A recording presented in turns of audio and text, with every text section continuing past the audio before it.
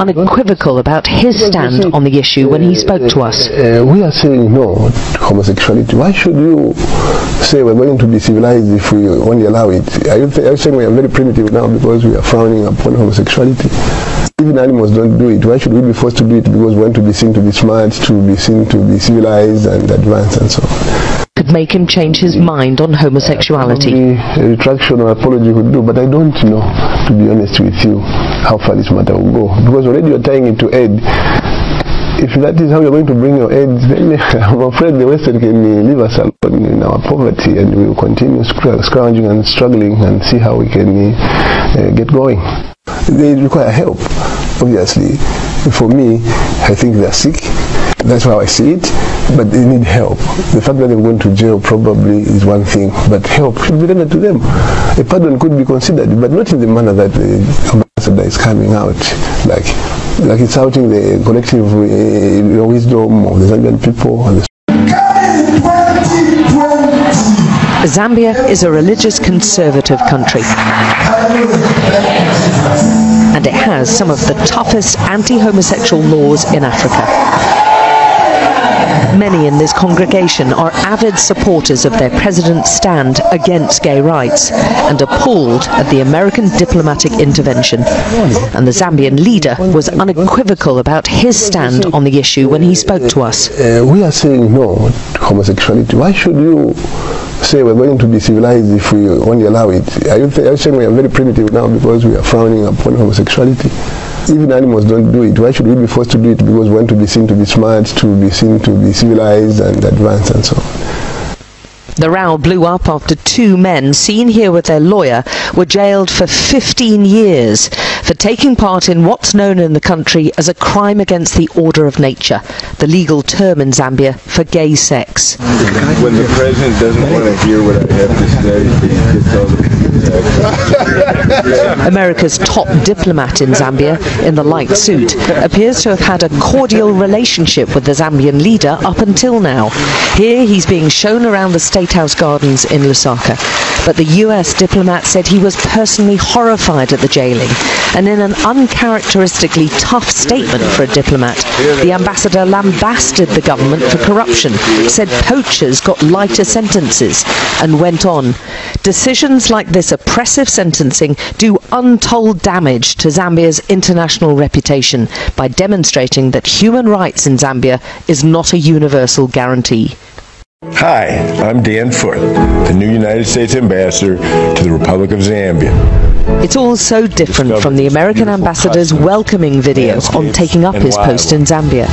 More importantly, we can't wait to engage with the people of the country. The US is a big aid donor to Zambia, but the Zambian president said no amount of money could make him change his mind on homosexuality. A retraction or apology would do, but I don't know, to be honest with you, how far this matter will go. Because already you're tying it to aid. If that is how you're going to bring your aid, then I'm afraid the Western can leave us alone in our poverty, and we will continue scrounging and struggling and see how we can get going. The president already cancelled a meeting with the US ambassador, and it's hard to see how their relationship can be rebuilt with such diverse views on homosexuals. They require help, obviously. For me, I think they're sick. That's how I see it, but they need help. The fact that they're going to jail probably is one thing, but help should be rendered to them. A pardon could be considered, but not in the manner that the ambassador is coming out, like it's outing the collective wisdom of the Zambian people and the sovereignty of this state. You don't do that. But the jailing and the row is likely to cement Zambia's reputation of being one of the most dangerous places in Africa to be gay. Alex Crawford, Sky News, Lusaka.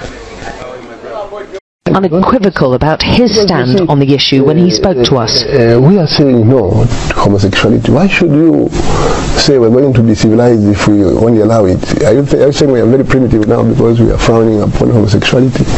Even animals don't do it. Why should we be forced to do it because we want to be seen to be smart, to be seen to be civilized and advanced and so on? Could make him change his mind on homosexuality. A retraction or apology would do, but I don't know, to be honest with you, how far this matter will go. Because already you're tying it to aid.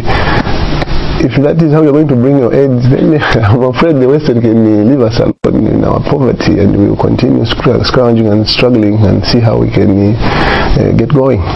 They require help, obviously. For me, I think they're sick. That's how I see it, but they need help. The fact that they're going to jail probably is one thing, but help should be rendered to them. A pardon could be considered, but not in the manner that the ambassador is coming out, like it's outing the collective wisdom of the Zambian people. Zambia is a religious conservative country, and it has some of the toughest anti-homosexual laws in Africa. Many in this congregation are avid supporters of their president's stand against gay rights and appalled at the American diplomatic intervention. And the Zambian leader was unequivocal about his stand on the issue when he spoke to us. We are saying no to homosexuality. Why should you say we're going to be civilized if we only allow it? Are you saying we are very primitive now because we are frowning upon homosexuality? Even animals don't do it. Why should we be forced to do it because we want to be seen to be smart, to be seen to be civilized and advanced and so on? The row blew up after two men seen here with their lawyer were jailed for 15 years for taking part in what's known in the country as a crime against the order of nature, the legal term in Zambia for gay sex. When the president doesn't want to hear what I have to say, he gets all the America's top diplomat in Zambia, in the light suit, appears to have had a cordial relationship with the Zambian leader up until now. Here he's being shown around the State House gardens in Lusaka. But the US diplomat said he was personally horrified at the jailing, and in an uncharacteristically tough statement for a diplomat, the ambassador lambasted the government for corruption, said poachers got lighter sentences, and went on. Decisions like this oppressive sentencing do untold damage to Zambia's international reputation by demonstrating that human rights in Zambia is not a universal guarantee. Hi, I'm Dan Foote, the new United States Ambassador to the Republic of Zambia. It's all so different from the American ambassador's welcoming videos on taking up his post in Zambia. More importantly, we can't wait to engage with the people of the country. The US is a big aid donor to Zambia, but the Zambian president said no amount of money could make him change his mind on homosexuality. A retraction or apology would do, but I don't know, to be honest with you, how far this matter will go. Because already you're tying it to aid. If that is how you're going to bring your aids, then I'm afraid the Western can leave us alone in our poverty, and we will continue scrounging and struggling and see how we can get going. The president already cancelled a meeting with the US ambassador, and it's hard to see how their relationship can be rebuilt with such diverse views on homosexuals. They require help, obviously. For me, I think they're sick. That's how I see it, but they need help. The fact that they're going to jail probably is one thing, but help should be rendered to them. A pardon could be considered, but not in the manner that the ambassador is coming out, like it's outing the collective wisdom of the Zambian people and the sovereignty of this state. You don't do that. But the jailing and the row is likely to cement Zambia's reputation of being one of the most dangerous places in Africa to be gay. Alex Crawford, Sky News, Lusaka. Alright, that's all right for you today, lovely viewers. If you did enjoy the video, please don't forget to leave a comment in the comment section below. Tell me what you think about the video you just watched in the comment section below. I'll be super glad to hear from you, lovely viewers.